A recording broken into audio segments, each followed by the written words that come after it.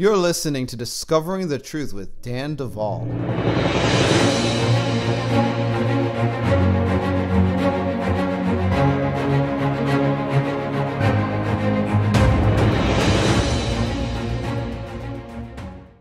We are sitting down for another episode of Discovering the Truth with Dan Duvall, and this week I'm excited to introduce a new face yet again to this podcast. His name is Dr. Ron Horner, who is an apostolic teacher specializing in overturning verdicts from the courts of hell, local church government, freedom from captivity, and the court system of heaven in general. He's written a number of books, and the one that we're going to be zeroing in on today is called Overcoming Verdicts from the Courts of Hell, Releasing False Judgments. You can find him at courtsofheaven.info. Dr. Horner, it's a pleasure to have you on Discovering the Truth with Dan Duvall. Good to be with you, Dan. Well, I'm glad that you're joining me today. I am a proponent of the courts of heaven. This is something that we've found to be very effective. I've used it in a number of situations and circumstances, and God has shown us some very cool and unique ways to use the courts. They've shown up during sessions with seers and people, we've navigated them. One of the things that I am remiss about is that I haven't been able to do very many podcasts on the subject. So I'm so glad to have you here today. And I want to begin by letting you explain to us how you discovered the courts of heaven. Okay. I was in a seminar about 5 years ago, and the speaker said the phrase courts of heaven. He didn't say anything else about it, but when he said that phrase, I heard the Holy Spirit say to me to study that. And so I had been a pastor, associate pastor, things like that over the course of my ministry. And so this was kind of a new box for me.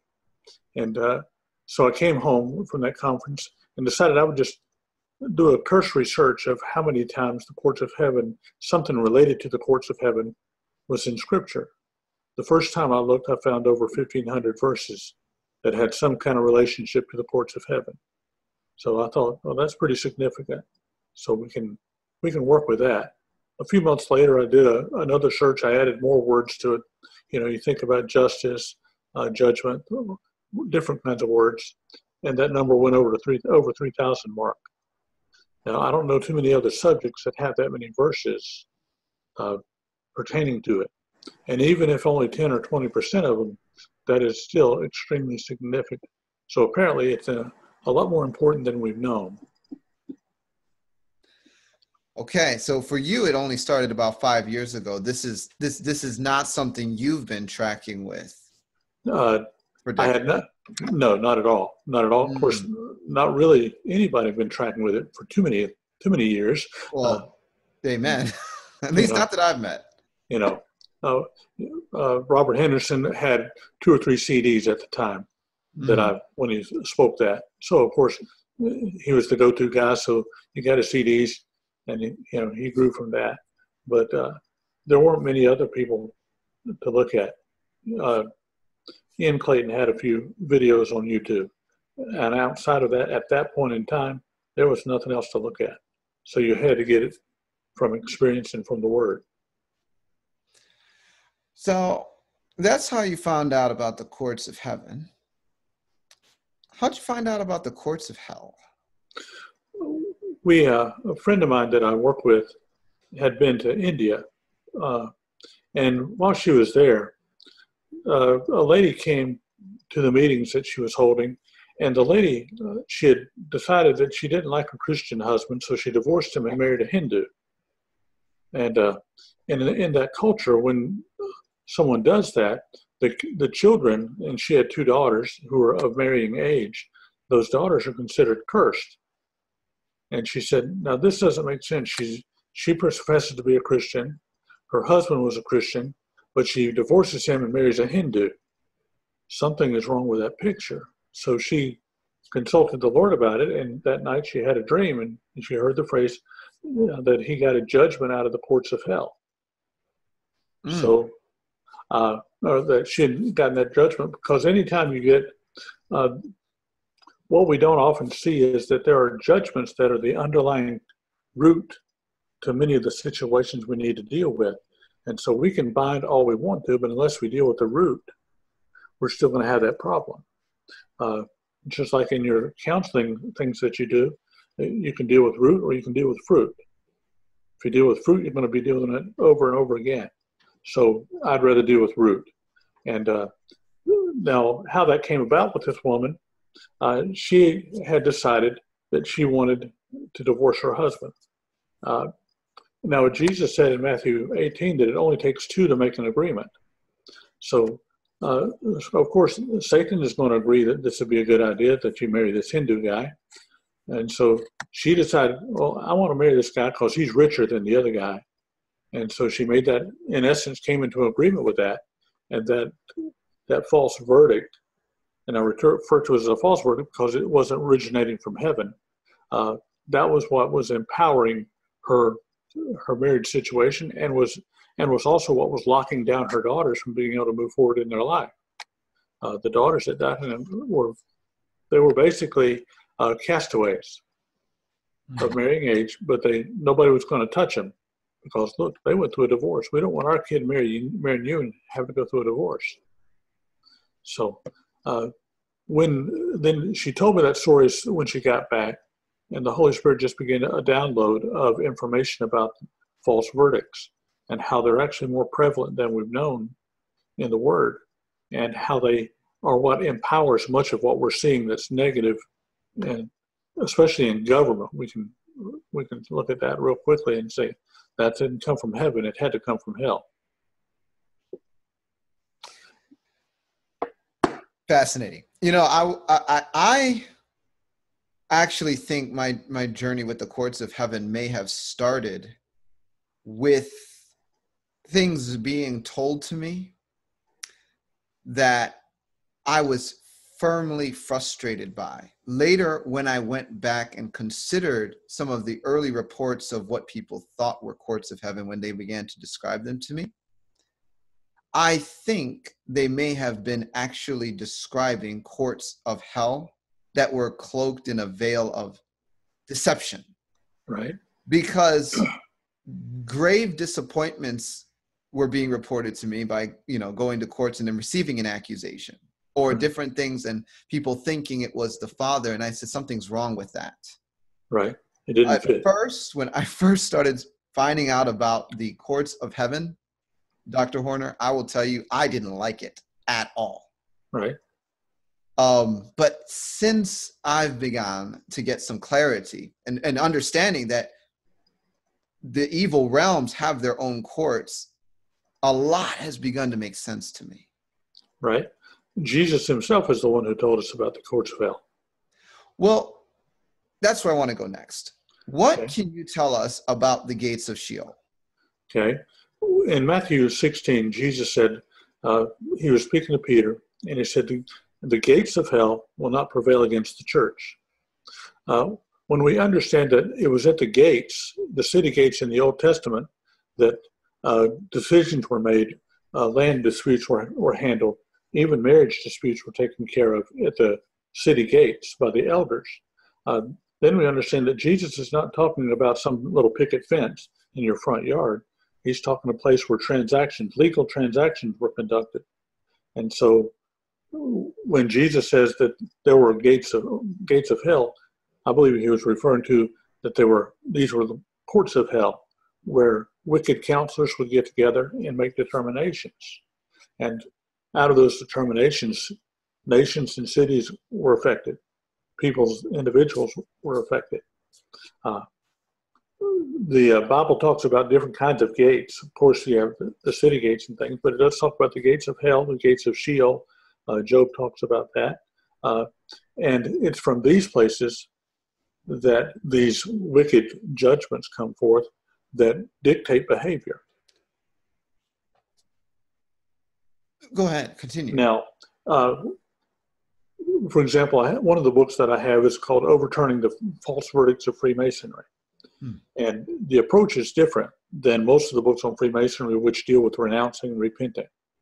But what we're not looking at is the fact that there were actually false verdicts that are empowering each of those levels of Freemasonry. And we have to get those overturned concerning our lives in order to get the real freedom that we're looking for from Freemasonry. I've known people that have gone through all kinds of Freemasonry prayers, never got set free. Because, again, they weren't dealing with the root. They were dealing with a fruit level situation. So, and Freemasonry is just one of the many things that you can say have false verdicts that are empowering the different degree levels or different levels of impact that people have in their lives. In government, we have false verdicts come forth. The media is a proponent of false verdicts. They'll often pronounce something as if it's true when we know it's not true, hoping that if we say it long enough and loud enough, we will believe it. So that's a false verdict. They're trying to create and establish a false verdict in the airways, in the nation, and in our society. Okay. I'm interested in the Freemasonry piece. Now, you mentioned something that I've heard a bunch of times as well. I get this regularly. Dan Duvall. The only reason we're talking to you is because nothing else worked. First of all, I get that all the time. Right. Second of all, so we get talking like, yeah, I've done a bunch of Freemasonry. I've said every Freemasonry prayer there is. So what you're saying, I've heard too. Now, explain to us what the difference is between the approach of the breaking a false verdict would be from doing a renunciation. Okay. A false verdict is just as in Mexico where you have cartels. They're the governing force in that arena, in that particular part of their nation. Now, they're not the established government, but they act as if they are, in essence, a rogue element. Okay, so they may not have officially have laws on the books, but they have rules that you play by if you're going to live in that area and going to survive. Okay, it was the same with ISIS. They had their own set of rules that you had to go by if you're going to live in that part of the country where they had taken over. And even though Satan, my understanding is Satan does not have a kingdom officially. It's not a recognized kingdom because Jesus said, all authority was given unto me by the Father. So if he has all authority, there's not anything left for anybody else to have a kingdom. But he assumes that on us, and we accept that. But there's no post-resurrection scripture that talks about that I'm aware of. Now, with that, if I'm dealing with a renunciation, I'm repenting and wanting it broken off my life, but I'm not actually dealing with the actual legal document that set it in place. By dealing with the false verdict, that is a legal document, even though it came out of the courts of hell, until it's overturned in the courts of heaven. Anything that arises from the courts of hell can be overturned in any of the courts of heaven, because the courts of heaven is a superior system. And so I want to get those false verdicts overturned in the courts of hell and replaced with a righteous verdict. Now, in the other book that you have in your possession, Engage in the Mercy Court, I refer to dealing with with accusations that people are always dealing with. And I put it this way: accusations will affect your behavior, but false verdicts will dictate your behavior. So think about that and how that works in your life. Many times people are living under accusations, and if you deal with the accusations, and Jesus said to agree with the adversary, confess it, repent, apply the blood, but that there's something still hanging on there, then you need to go a step further. And okay, is there a false verdict that's empowering this thing that I need to get overturned? And getting it overturned is simple. Now, as in anything that you're doing with prayer and intercession, repentance is key. The more I'm willing to repent, the more impact the courts of heaven can have in my life. Sometimes you had the same thing happen with you. You're dealing with somebody, but they don't want to own up to what they've done. They don't want to repent. They think the other guys are all at fault.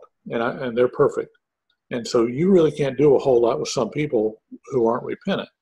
But if they're willing to be repentant, then God can do a whole lot of things in their behalf.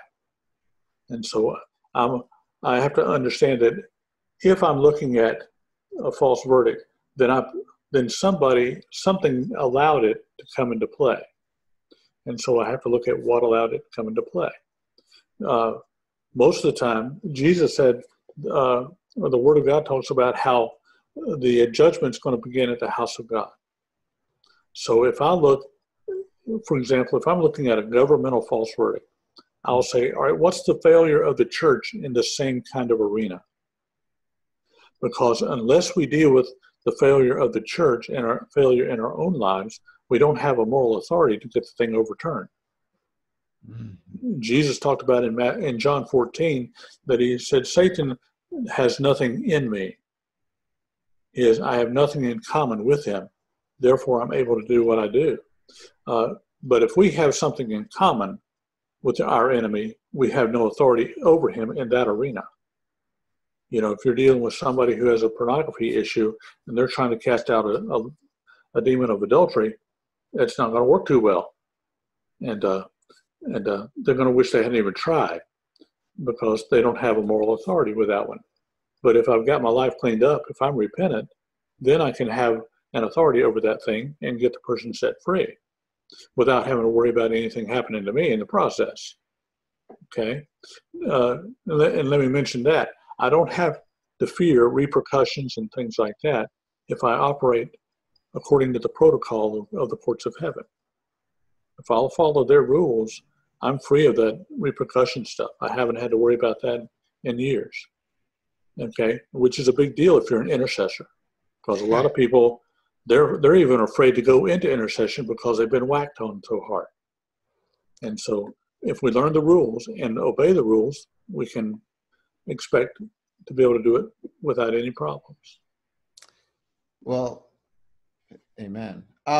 That's so interesting that you mentioned, what you did about the courts of heaven overturning evil documents. Right. That is such a key. That's a key that we've discovered. I know many times in deliverance and inner healing work that we do, I have a specific set of language that I use to shotgun this thing. Right. It sounds like this. I would say I pull up every hidden document, covenant, contract, agreement, certificate, oath, or vow. Right. Detailing the permissions allowing for whatever it is I'm addressing to exist or remain entangled. And then I'll say, I call them stamped with the blood of Jesus, nailed to the cross of Jesus Christ 2,000 years ago and burned with holy consuming fire. Many times, just with that, it's an immediate, we're able to move past those documents. Right. And it's a truly court language, that statement. It's just, it works because it is courtroom language. Right. And I have found so many pieces of like the biggest breakthroughs that, we get in the areas of, deliverance and so forth. The language is effective because it honors the legalities and the mechanics of the courts. Right. We've basically lived our lives ignorant of the fact that there is a court system in heaven. But we know about it from plenty of scripture. You've got, think about the first 5 books of our Old Testament are considered books of the law. We have the 1st and 2nd Kings, 1st and 2nd Chronicles, which are stories of the kings and the judgments that they would issue as part of their kingship. We have Zechariah, Ezekiel, Jeremiah, Isaiah, all loaded with court-related things. The first 50 books of Psalms, if you look at those, most of those are David's responses in court, his defense of himself in court situations, the verdicts that he's requesting. For example, when he says, shatter the teeth of the wicked, he's in a court setting, and that's what he's requesting, that God would shatter the teeth of the wicked in that setting that he was dealing with. Job, we know, starts out with 2 court cases. And Job, the rest of the book is Job trying to find out what he's in court for. And in Job's story, very simply was, he didn't show up for court. he was the one missing element in that court case. In Zechariah, we see that you had the same players plus Joshua the high priest. But we go to Job, we don't see Job in the picture. And in our nation, we have a thing called a default judgment. If I'm summoned to court and I don't show up for court, the judge is going to rule based on the evidence that he's presented with. And if I don't show up for court, I can receive a default judgment against me simply because I didn't defend myself. And so we may say that's not fair. Well, it's just the court system. Fair has nothing to do with it. As we know in America, we have a legal system, not a justice system. And the courts of heaven is a justice system, but it has rules. It has some protocol, like with what you've said with all you bringing up the contracts and things like that. You're talking the same kind of language. And what I'm doing is I'm asking those things to be overturned or nullified, or whatever the case happens to be, whichever it is, and replaced with a righteous verdict. I don't want the law of the vacuum to come in where I've got something cleaned off. I've got the plate cleaned off or the table cleaned off, and something else can come laying on top of it. I want it replaced with a righteous verdict. For example, if the enemy is saying to somebody that you will never be healed of this condition because it's been in your family tree, okay, we can get that as a false verdict overturned, where healing becomes their possession, not only their possession, but they become ministers of healing to the future generations. And so that would be a righteous verdict overturning a false verdict. Any verdict that's coming out of hell is going to be a false verdict because he cannot tell the truth. I think the NIV refers to the fact that when Satan speaks, he's speaking lies, which is his native language. So makes sense to me. So now I'm going to pick your brain a little bit here, Dr. Horner. Okay. And I'm going to be a little bit difficult for the listener's sake. Okay. All right. You brought up Job. I actually wasn't planning to go to Job. Okay. But since you went to Job, this is a major conflict and hurdle for a lot of people. First of all, there are the believers that say, oh, that's the story of my life. God decided that Satan should be able to trash everything in my life. And so he's turned the devil loose on me, and though you slay me, Lord, yet will I serve you. That's their whole philosophy. It's how the world works, right? Mm-hmm. God's really not that good, at least not to them. But a lot of this gets anchored to the book of Job, right? And you mentioned something, and I'm thinking about it, and I'm like, well, but someone's going to be asking themselves this question. But Dr. Horner, if Job didn't show up in court, and he didn't know he was being summoned to court, how is God being fair? And what if I'm the one that was summoned to court 50 times, and every case I was summoned because I didn't know this existed, the devil won a court case against me, which may not be the right understanding of what you were saying at all. So now I'm going to turn you loose on the subject, and I'm going to let you talk to the listeners, talk to people, and just give us, how you've reconciled some of these things. Okay. In John 14, Jesus said, he was speaking to his disciples, and he says, I'm going to pray the Father, and he's going to send you another comforter. That's what most translations say. Some translations refer to it as advocate.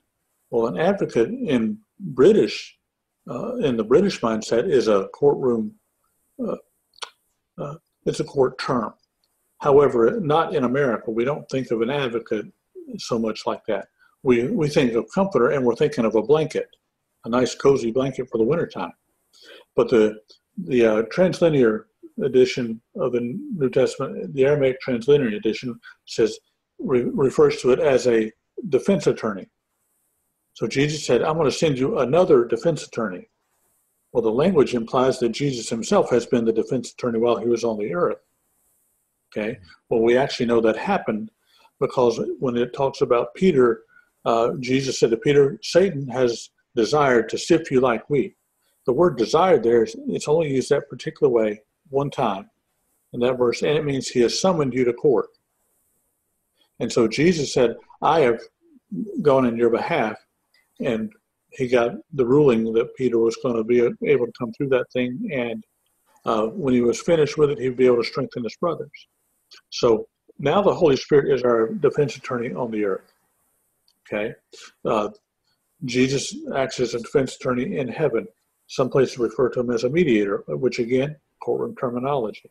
So there have been times, for example, if I'm sensed that I've been summoned to court, I need to make sure I show up. Okay? And there are times when we've actually had that happen in our past, not understanding the court system in its fullness, but we had a sense that we needed to pray for something with an urgency. And so we need to respond to that urgency. So if I do, then I know I've got things that he's working with me in that situation. Now, no matter what happens in the court system, whether I showed up or not, he's able to take care of that judgment that came and get it replaced. We have the story of the widow woman in Luke 11, where Jesus, in Luke 18 rather, where he's teaching the parable on prayer, and he says that the judge was actually afraid that she was just going to continue coming every day if she had to until she got justice. So whenever we're dealing with the courts of heaven, we can always return and go back and get until we get the verdict that we need to get.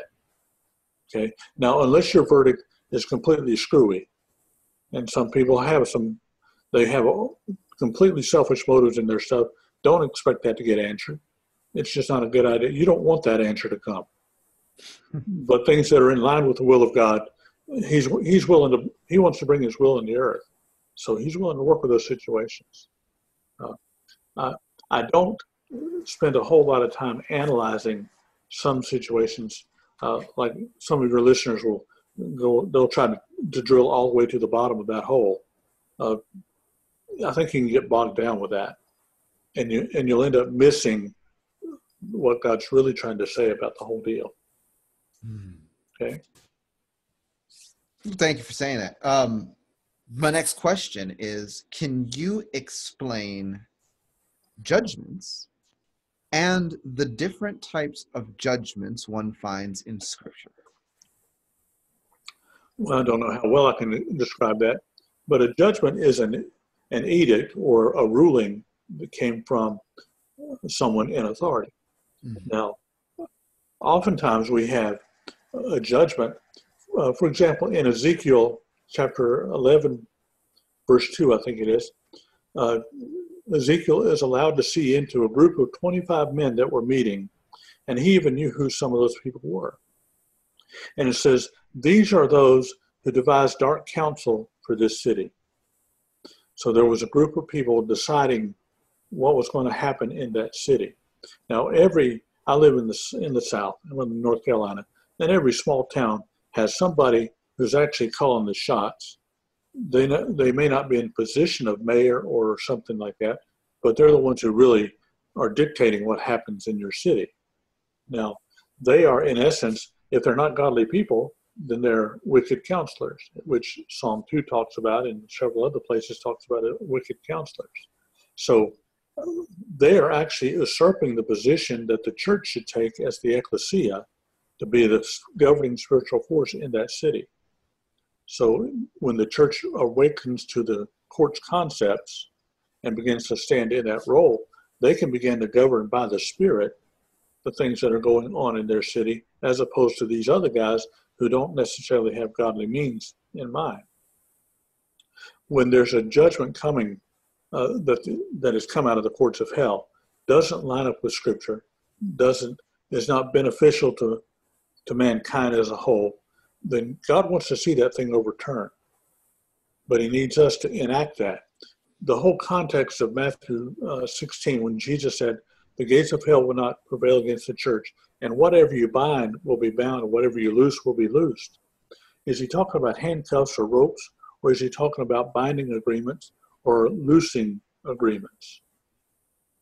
I think the context may actually tell you that he's really talking about legal documents that need to be either bound or released. Because a document is binding. I'm bound to that document as long as I have not met all the requirements of that document. For example, if I get a car loan, that's a binding document. I asked people when in our meetings when they got born again, how many had a car payment before they got born again, and then how many still had the car payment after they got born again. And they'll say, "Yeah, me." Why is that? Because it was a binding document. You hadn't finished paying it off yet. Just because you got saved didn't mean everything got dissolved. Okay, so which we kind of miss that point sometimes. We might think it's nice to have the house paid off and the car paid off, but it doesn't work that way. But Jesus said, whatever you bind will be bound, whatever you loose will be loosed. We consider those documents that we're involved in as binding documents, and when we've fulfilled all the obligations, we're loosed from that document or from the requirements of that document. So that's another way of looking at Matthew chapter that we've often thought about it being handcuffs and stuff. There's a lot of people that really struggle with the courts of heaven concept. I've met some of them. We'll just leave it there. The truth is, there are some people, I call them fantasy tale or fairy tale Christians, fantasy world Christians. They believe Christians can't have a demon. Right. They believe the will of God is always done. They anchor it to a concept called the finished work, which there is a finished work, but their understanding is that this means everything's going exactly the way it's supposed to. And so they find it very offensive to suggest that there are actually evil judgments determining the things that go on in this world, which means, well, maybe we have some responsibility here. Right. Well, in anything in life, we never follow that through to see where it really logically takes us. You have clothes. When they wear out, I don't have to go out and buy any clothes because God will take care of me. That's a little ridiculous. For me, I go down to Belk and buy some more shirts when I need them, But like you said, some people think that if it's going to happen, we have a que sera, sera mentality. Whatever will be, will be. That from that day, Doris Day theme song from her TV show in the 60s. Okay, understand that's not scripture. That's a song from Doris Day that she sang in the 1960s or something. Don't build your life doctrine on some stupid song that you heard when you were a kid. Because we get locked up. We actually find ourselves believing with that. By saying that, some people actually remember that and remember humming along with that song. Well, they came in agreement with the concept of that thing. And they've actually come into agreement with whatever will be, will be. Nothing I can do will ever matter. But that kind of flies in the face of what Jesus instructed. He told us to occupy, or in essence, to disciple nations. They're not going to get discipled all by themselves. So we're going to have to do something. Jesus said, the kingdom of God suffers violence and the violent take it by force. Okay, who's going to do that? Jesus is not going to come down and do it for us. We got to do some stuff ourselves. So they get to look at the scriptures that they're looking at, but they need to put them in, make sure they've got them in the context that they were written in. Many times we're taking scriptures out of context and trying to make it say something it never meant. I illustrate that by where Jesus, where it says of Jesus, Mary said to him, whatever he says to you, do it. Okay. Later on, there's a verse that says that Judas had committed suicide. So go and do thou likewise. It said Judas went out and hanged himself. Then another verse says, go and do thou likewise. Are we going to put those together?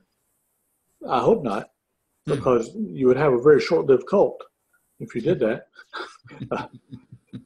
because you're fulfilling your own your belief system.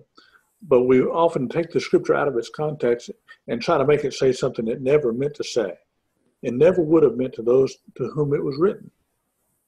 But we want to pigeonhole it and make it fit our belief system, because we want our belief system to be our belief system, which is superior to everybody else's. And life's not that way. I tell people, if you want to be disillusioned, find out what illusion you've been living under. Because if you're disillusioned, you've been living under an illusion. So examine yourself. What's the illusion I lived under? I mean, this is real life, right? One of the problems that I have, Dr. Horner, is that there are far too many believers to be having such little impact on the direction of nations in the earth right now. There's just far too many. And how does this make sense in any set of realities? Answer. Most of the people that consider themselves Christians are deceived and not actually walking in what God has provided for us. Right. Our eschatology is part of our problem, which well, I would agree with that too. Because if we're getting out of here next week, why bother? And that's what we've essentially told ourselves. Oh my gosh. Jesus, Peter, the first sermon said, we're awaiting the restoration of all things. Yep. I don't know about you. Now I live in it's not an ugly town, not a bad town, but it doesn't look like heaven. And we're supposed to be making this place reflect heaven. We got a ways to go. So I'm not looking for Jesus next week, not next month, not even next year. Probably not in my lifetime, because from what I see, we're not very restored yet. But we can be if we'll begin to exercise and get in league with what he's saying. And the courts of heaven is one of the ways that we can get that accelerated. Things that we have dealt with and taken years to deal with, I've seen overturned in a day, or in 4 days, or in 5 days. Lifetime things people have been praying over for 25 years and never changed. But all of a sudden, in 4 or 5 days, everything is shifted for them. Sometimes as much as one pastor friend of mine, he began to pray over some things concerning his church. And by that afternoon, he was getting phone calls of answers to those prayers that he dealt with the courts. He said he'd been doing it the other way. Nothing changed. Nothing moved. But he went through the courts, dealt with some issues on it, and he got phone calls literally 2 or 3 hours later over several situations that had shifted that quickly. So I like the suddenly aspect of that. I love it. Now, I want to have you talk about indicators. What are indicators of false judgments at work? Okay. In the back of the book, I've got a whole series of things that, for example, I mentioned this earlier, when the media touts something as true, but it's obviously not true, that's a false judgment. Joseph Mengele, who was Hitler's propaganda minister, he said that if I can say something loud enough and long enough, they will eventually believe me. Okay? Think about that. It worked quite well in Germany. He was quite effective with that. And the same pattern is being repeated today in our society, because the media, as a rule, has no respect. Like they've never had the utmost of respect for some things, but they have less now than they've ever had. And so they present things as if they're true, not without ever having the intention of bringing forth truth. And there's a vast difference between what they present as true and what is actually truth. When you're in a vortex of behavior for which you don't seem to be able to come out, you're probably dealing with a false verdict. For example, people that are caught into heroin addiction or something like that, some kind of addiction system, and they are not able to get free. There's a false verdict still keeping them locked down to that situation. If you receive a verdict, a prognosis, a medical diagnosis that is viewed as terminal, that would be a false verdict, because the Word of God says that I'm the God that healeth thee. 1 Peter 2:24, that by his stripes we were healed. Healing has been provided. If he had not wanted us healed, he would not have provided a healer. But he did that through the blood of Jesus. So those are a couple of things that you can look at. And we see that a lot, particularly when people hear the big C. They get a diagnosis from the doctor, and it becomes a death sentence to them. That's because that false verdict is empowered, and the words behind it are empowered through false verdicts to say, I'm going to bring forth death in that situation. We can get that thing overturned, replaced with a righteous verdict that says you will live and not die. You will declare the works of the Lord.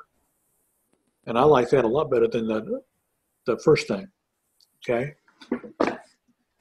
So what about, so I like the way you say this cycle of negativity or vortex of it. You know, one of the things that oftentimes Christians run into are barriers to progress, as if to say they hit the same barrier every time they begin to progress. Right. For instance, every time I try to start a new entrepreneurial exploit, someone steals from me and it crashes the exploit. Right. Would you say that this is also tied to the false judgment issue? And in this case, right, let's talk about the business. Entrepreneur, say every time I try to set my hand to something, you know, within 2 years, someone steals from me. And it's always someone different, Mm-hmm. you know. But nevertheless, it keeps happening. How would you walk them through practically some freedom? Now, in Psalm 7, David was asking the same kind of question.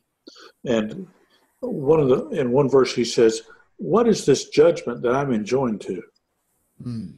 He had realized that there was a false verdict, not against his life, but against a previous generation that was still in play because it had not been canceled or not been overturned.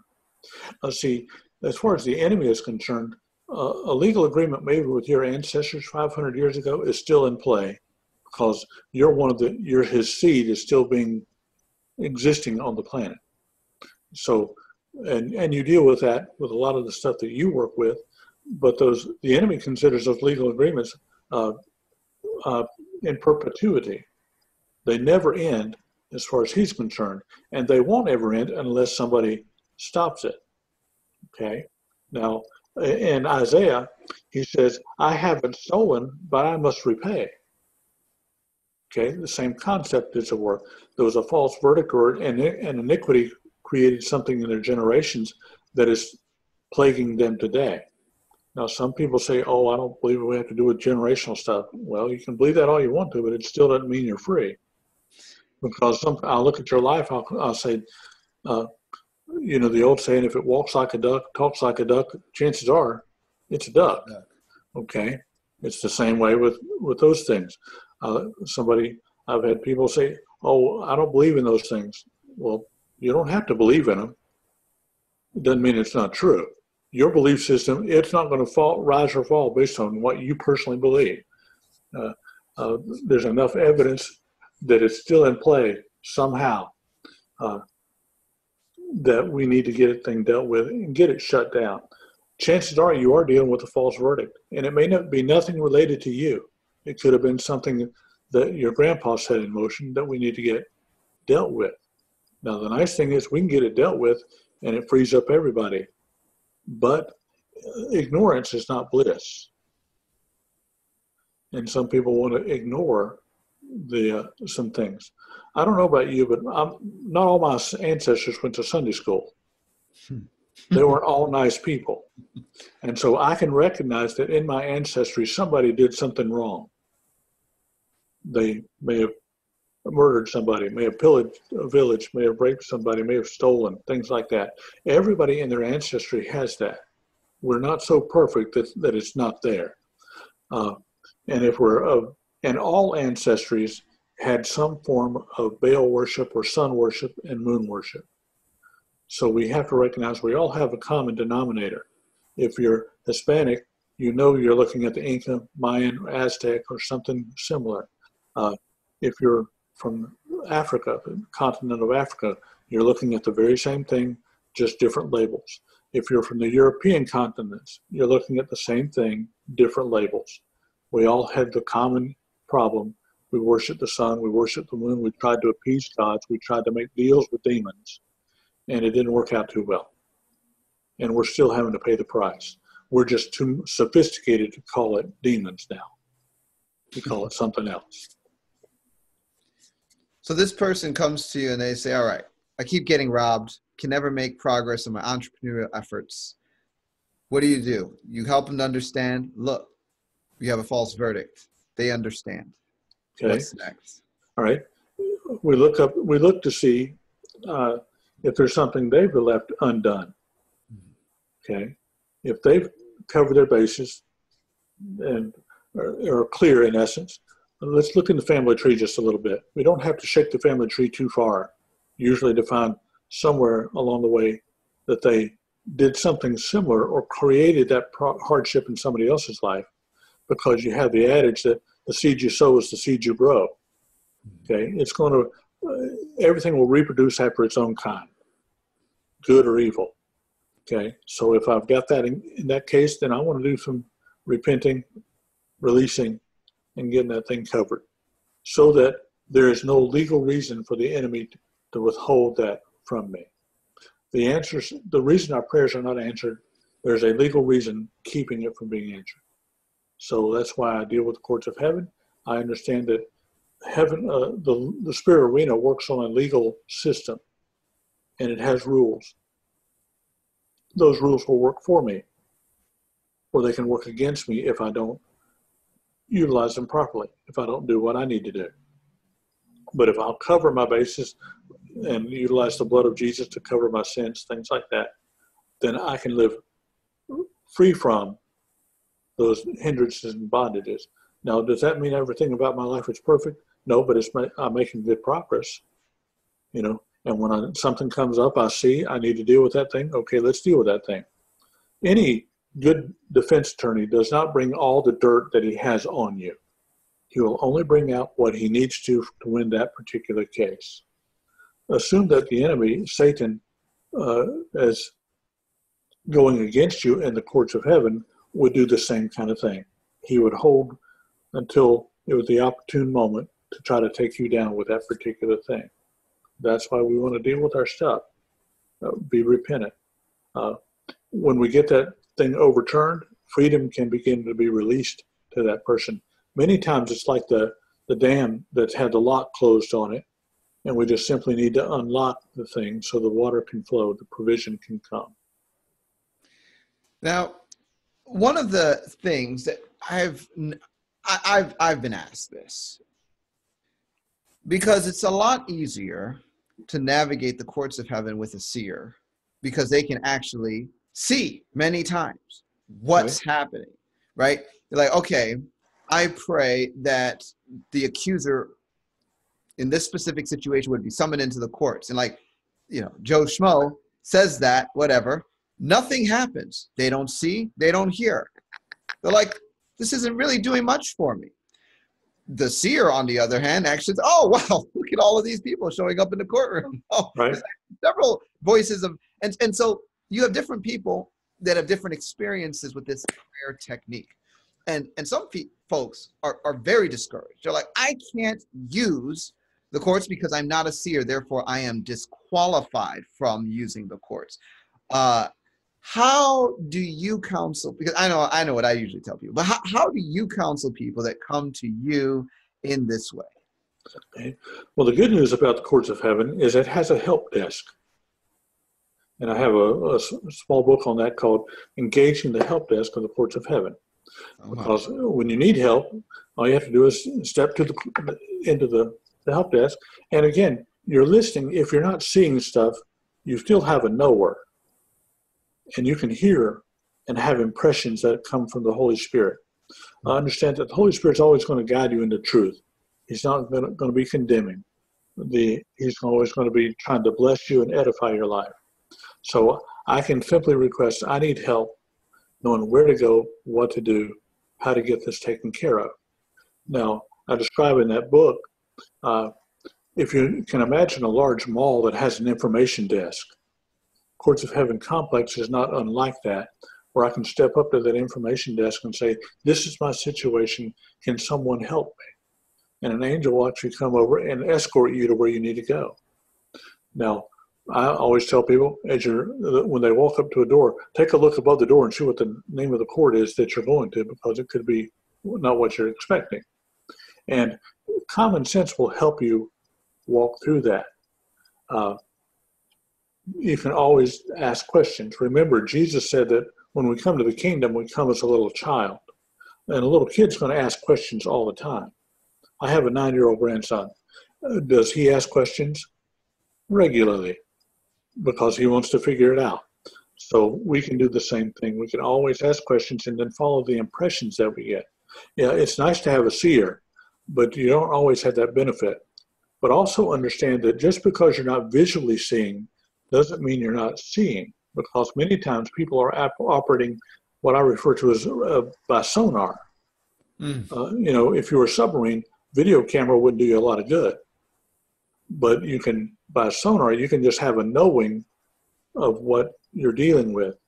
And even, for example, if it was the angelic, you could know that there's an angel in the room over to your right, off your right shoulder, that he's been watching you, had his hand on your desk, your executive chair there the whole time that you've been doing this, because you have an entourage of angels that work with you, Dan. Okay? So as that's going on, I don't have to see them. I can just know. And I can pay attention to my knower and work with my knower, because he's guiding me in all truth. I have every expectation that when I step into the courts of heaven, that he's going to guide me into truth. And I have no expectation of having to contend with some demon or something like that. I don't have to go there at all. And I don't have to go in with any kind of fear about that, because Jesus in Matthew said that if we're ask our Father for a bread, he's going to give good things to those who ask him. So I can have that expectation of my Father. Okay? So now, like anybody else, it's nice to have a seer, but it's not a requirement. We can work past that once we understand a few of the principles. Now, as the author of a number of books on the courts of heaven, I have to ask a question. Are you a prolific seer, or are you more on the side of the sonar? It's been more sonar than the visual. However, the visual is kicking in. Now, and what I noticed with that, and this is what I teach people, the interesting thing about what I do, I can actually help kick in the seer part on somebody by working with them, and I'll draw it out of them. And we have people, for example, this week I work with people in court cases over Zoom on a regular basis. And in one setting, from the beginning of the meeting till 2 hours later, by the end of the 2 hours, they were doing all the seeing. We didn't have to do anything but just listen. And this was a husband and wife situation. They had not been seeing, but now they can see, and they were describing, and they were doing a great job with it. Once I understand that sonar is still seeing, it's just not visual, okay? That takes the pressure off people, because we're always thinking, oh, I've got to see just as prolifically as so-and-so. No, you don't. You can just operate with what you got, and it'll improve as you go through it. I know people that, I have a good friend that I work with a lot. She can, when she sees a book, one of the books, she can read the book as if we're sitting here, as if you were sitting there reading a magazine. That's how prolific she can see. I want to tap into that. I want to get better and better on this thing. But I want to work with what I've got. If it comes in a series of snapshots or just little brief images, I'm going to take those and build on that. And that's what you can do. Just build on what you do have. You know, we actually have a lot of similarities here, Dr. Horner. As you're describing the way you flow, picking out a similar thing as to the way I flow. Because some people, you know, they've listened to me talk or hear podcasts, and tell stories. They think I'm this incredible seer. Like I just live in the spirit world and just like zoom around on a magic carpet. I don't. I'm like a normal person. I wake up in 3D world. I go to sleep in 3D world. But I have a knower that probably works better than my seeing gift in ministry. And it depends, because if I'm receiving ministry, it's funny. I might see better to be on the receiving end of ministry than on the ministering side. Right. And you know, there's all these little nuances, but my thing is I'm very comfortable with Holy Spirit. He's my friend. So I just relax with it. And I think a lot of people struggle with even considering Holy Spirit their friend. That is a bridge they haven't crossed yet. And so there's a lot of false expectation they go into things with, and they get discouraged quickly. So I appreciate what you've said. Right. One of the things that we work with when we do our seminars is we teach people how to step into the realms of heaven. Okay. It's so much easier than we've made it. We've all been taught to put heaven off until we die. Okay. But we don't have to do that. Come on. And I describe it this way. I said, if you're a citizen of, you're what, Richardson, Texas, right? Yeah. Okay. Sure. You know where the police station is, yeah. Right? You know where the town hall is, you know where the library is, things like that. Okay. So I can assume if you're a citizen of that area, then you know something about the place. But if I ask most Christians what could they describe anything about heaven, they draw a blank. Okay, something's wrong. I'm going to check I'm going to be wondering about your citizenship if you don't know anything about the place. Okay, but in Matthew 3, Jesus said the kingdom of heaven is at hand. Now, one aspect of that was the kingdom of heaven is as close as your hand.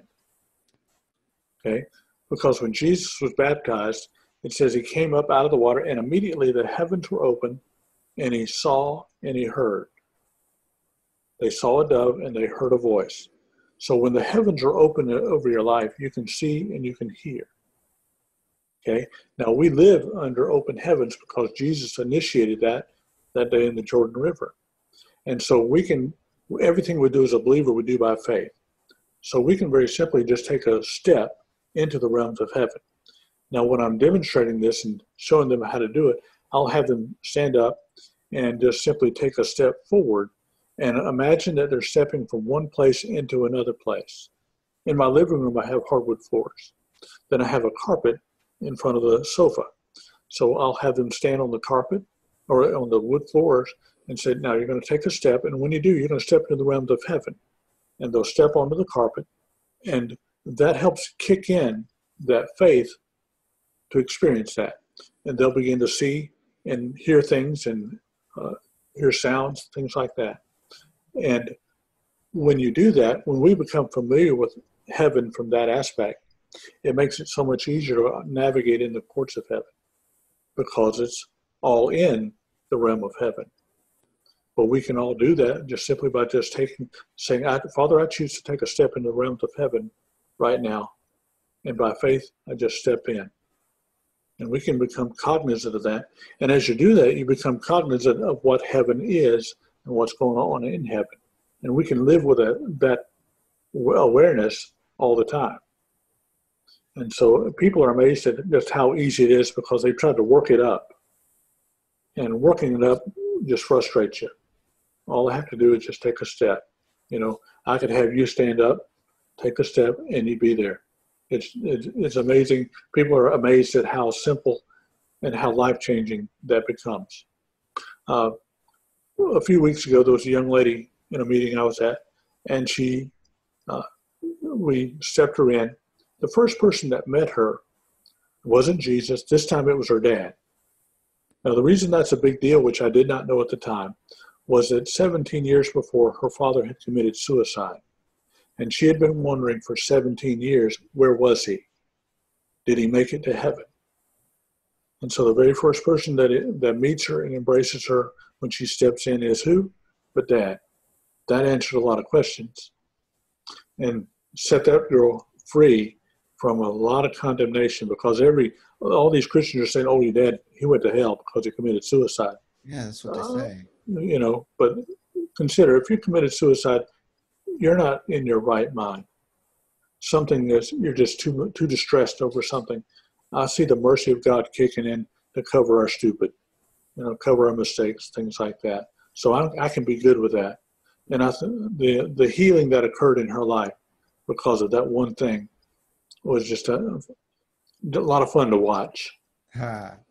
Because you could see from 1 minute to 10 minutes later how much different she was, how much healing that brought to her. Because you think about it, you've lived half your life not knowing where Dad is. But the last thing she remembers was saying to him, "I love you, Daddy," as he left church, because she went one way, he went another. And that afternoon, he committed suicide. So heaven is good about that kind of thing. It just answers all kinds of questions for people when they can step in like that and experience what heaven is really like. You know, and that's so good. And I just have to keep reiterating this to people because, you know, some Christians can only ever see the evil side of things.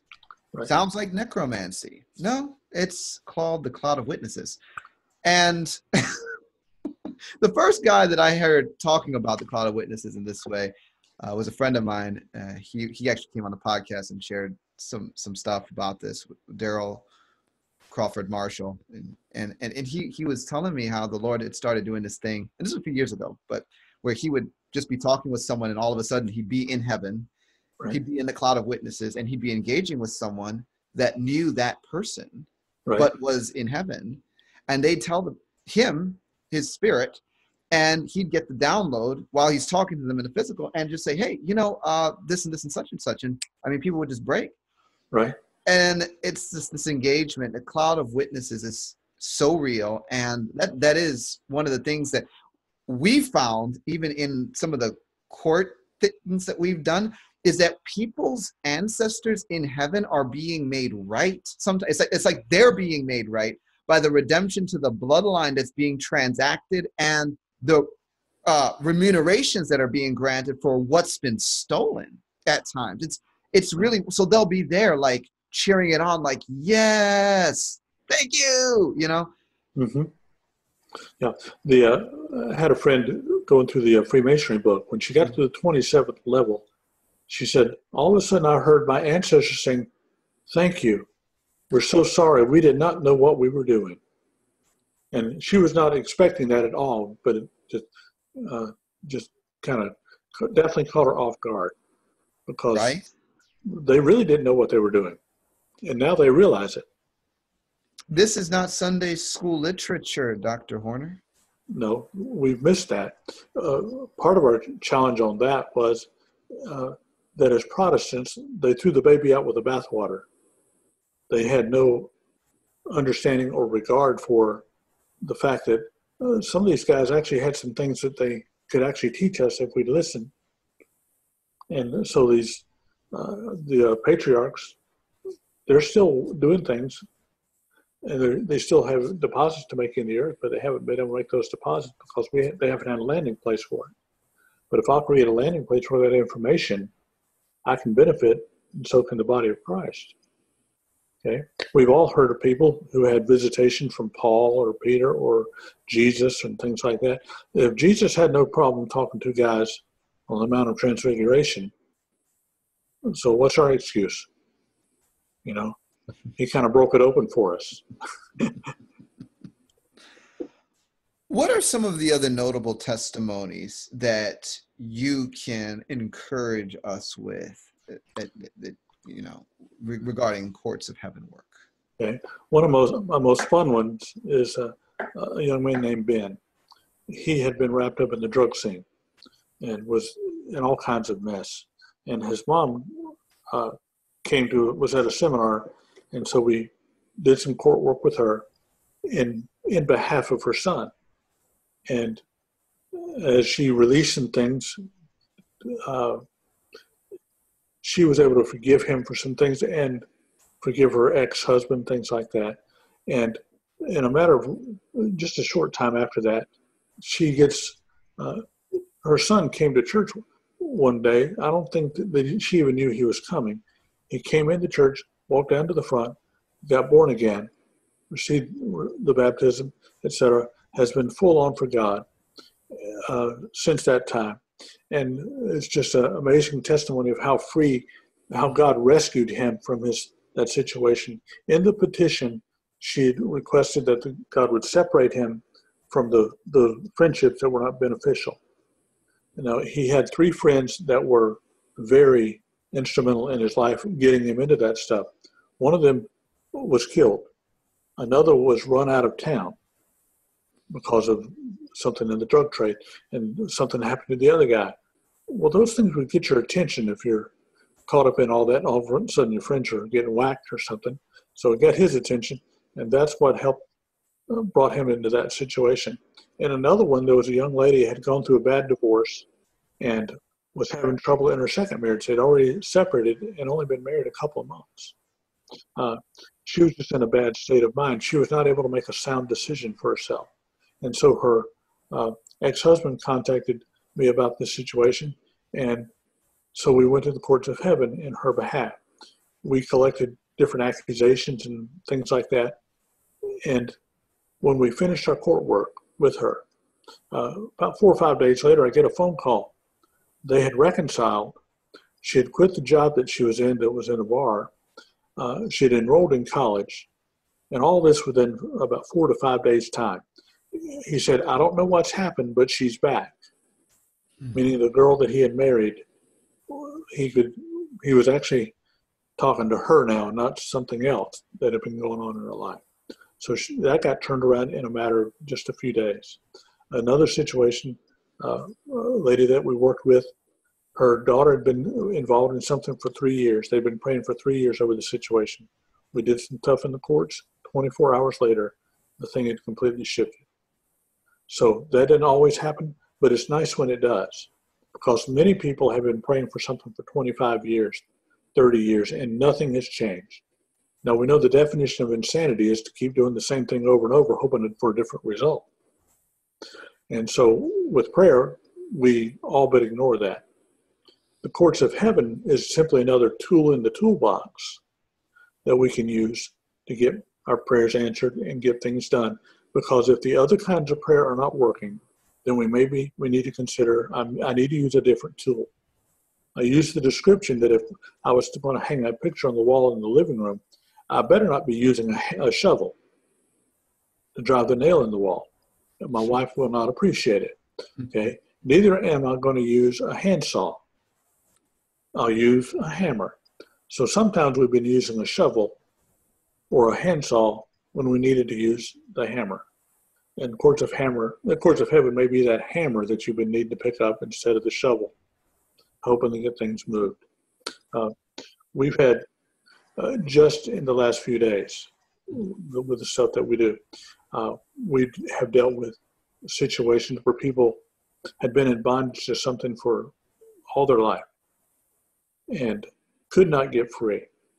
So we, again, deal with those false verdicts, get those things overturned and replaced with a righteous verdict. And sometimes a matter of minutes, but sometimes a matter of days, they're set free.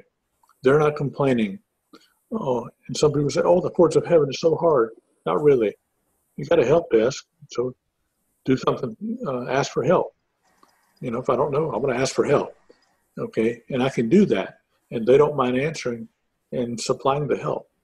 And you'll find it quite interesting as you step into the courts of heaven and engage the help desk. Sometimes the fun thing is that the angels that assist you at the help desk are often very chatty. They'll say, how's your day going? How are the kids doing? How's work? And things like that, just chatting you up like you would somebody that knew you your whole life. Or they'll say, oh, we've been looking for you. We've been waiting for you. So I encourage you, engage the courts of heaven. You know, step in and learn some things about that. Well, folks, I've been talking with Dr. Ron Horner. We've been zeroing in on this book, Overcoming Verdicts from the Courts of Hell. He also has this other book, which I happen to have, Engaging the Mercy Court of Heaven, and a number of others that you can find on his website at courtsofheaven.info, which is where I assume people can also get a hold of you. Right. Correct. Yes. Yes. Do you have any final thoughts before we conclude this program? Well, when people have prayers that have gone for a long time, and they've not seen them move, chances are there's something that needs to be done legally in the courts of heaven to make that thing move. I talk about in that first book, Engaging the Mercy Court, about reasons why your prayers aren't answered. So if we can deal with the reason that's keeping that thing held back, get it set free, the answers will come. Guaranteed. Do they always come exactly the way we expect them? Not necessarily, but we don't always need it that way. But we need to know that there's another tool that we can use in our toolbox. It doesn't do away with the father-son kind of prayer or the friend-to-friend kind of praying that I talk about in the Mercy Court book. It's simply another tool in the toolbox. A mutual friend of Dan and I, she refers to it as intercession on steroids, okay? Because she sees things, situations that have taken her 6 months to a year to deal with are getting done in a matter of days or weeks or very few months, depends on what it was. Because we can get things dealt with. What are the legal things holding this thing down? And get that thing set free, and they can move on. So jump in and have fun in the courts of heaven. A lot of good things are going to come out of that. Change your life. It will really change your life. Well, it's already changing lives, Dr. Horner. So I just want to say thank you for taking the time to step on the program with me and have a chat. And folks, until next time, God bless and Godspeed.